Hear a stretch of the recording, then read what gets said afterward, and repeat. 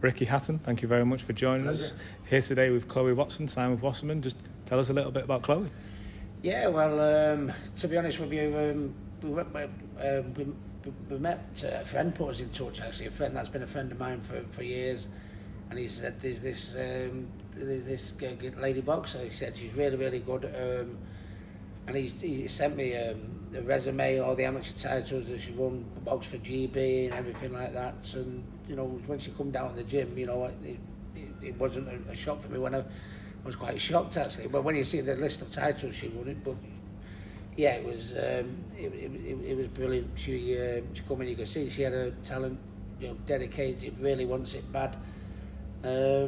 Yeah, and it's you know, it's only been, you know, we've only just really started, I guess, but it's all going really, really well. It's a very, very exciting future for her to have the Wassermans, such a big organisation, you know, behind her, and she deserves to have that behind her because of the talent she's got. You know, I mean, I think she's got a world title in her, and it's a long way away. I mean, you know, early days, but no, that's what I think is going to happen. What are the first things that you look for when someone recommends a boxer to you and you give them a go and you start working? What were the first things that you wanted to see in the fighter? Well, it takes time, you know. I mean, not just for Chloe, but for all of us as boxers. You know, as you go along, you've got to tick the boxes, haven't you? You know, you've got to show your talent, your ability, your fitness, your chin, your heart. You know what I mean? And then she'll do that, you know, as time goes on.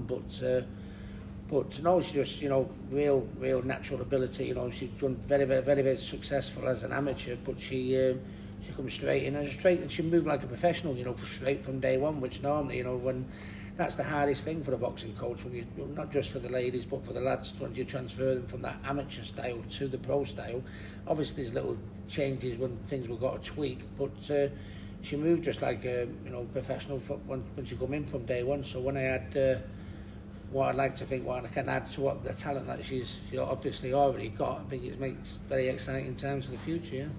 You as a coach and a trainer and all the different roles that I've seen you fulfilling since retiring from fighting yourself, how many of those skills are you able to adapt into Chloe's game, do you think? 'Cause I've seen you work with big names. Well, she's obviously, you know, the amount of titles she won boxing for GB and, you know, multinational titles behind her.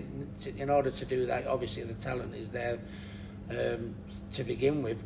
But the one thing that is exciting for me as a coach, even though the talent that she's got, knowing that I can add so much more to her game, what she's already got, is a wonderful position for the coach to be in. And, you know, and that like transition from going from the amateurs to the professionals, you know what I mean? You take your head guard off and you're allowed to, you know, sit inside, you're allowed to hold, you're allowed to nudge, you know, and stuff like that. That's, I mean, she fights like a professional anyway, you know, from a boxing point of view, but it's just tweaking it a little bit here and there because she's going to a new game. It's about conserving your energy a little bit more because obviously, you know, you put your foot down in the amateurs for 3 rounds, but we're going to be preparing for 10 and 12 rounds. So it's just tweaking her style a little bit like that. But she's halfway there anyway, you know. So it's very exciting, yeah.